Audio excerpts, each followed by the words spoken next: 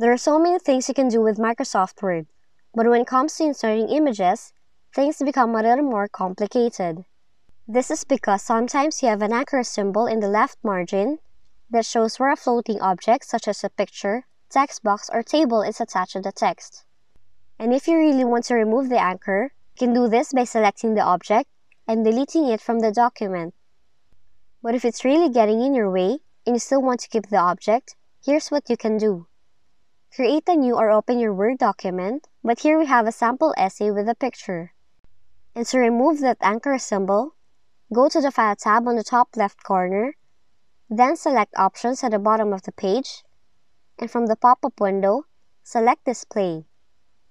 Under Always Show these formatting marks on the screen, make sure that the Object Anchors box is unchecked.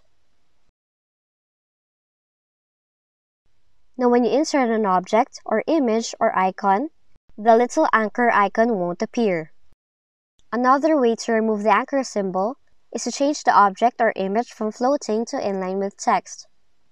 What this means is that if an object is floating, it will move with the text in many different ways.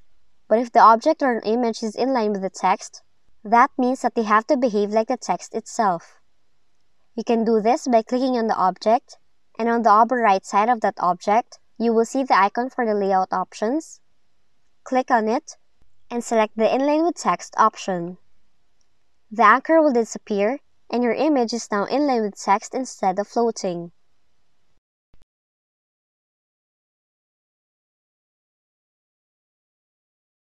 And those are the ways you can remove the anchor symbol in Microsoft Word.